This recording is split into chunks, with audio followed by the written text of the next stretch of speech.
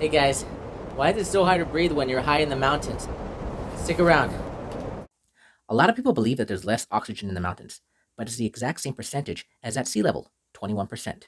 The only thing that changes is the air pressure. When we go higher into the mountains, the air pressure drops, meaning the air molecules are going to be further apart from each other. It's still 21% oxygen, but with every breath, we're actually going to get less oxygen. Air travels from a place of high pressure to a place of low pressure. It takes the path of least resistance.